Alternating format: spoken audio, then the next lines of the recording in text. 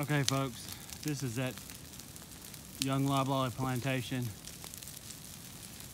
Late evening burn. It's about 6 p.m. right now. Humidity started going up, and as you can see, the back fire portion of it's not doing a whole lot.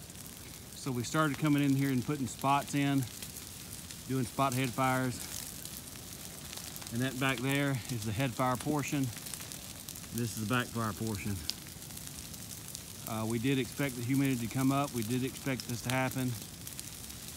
But it's got so much ladder fuels that we really wanted to try to get this burned in a manner that was not too harmful to the loblolly pine. And so we are spotting some fires out ahead of the backfire because our concern is that humidity is going to go up too fast. So we're going to have to just keep adjusting tactics.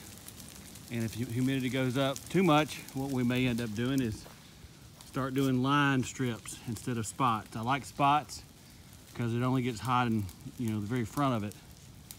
And as you can tell, we don't have a lot of wind, so some of the spots aren't doing a whole lot where we don't have great fuel. Most of this site's got some pretty good fuel though. In fact, some of it's got too much. And that's why we're doing this burn, reduce fuel. And we're about to thin it as well, pre-commercial thin.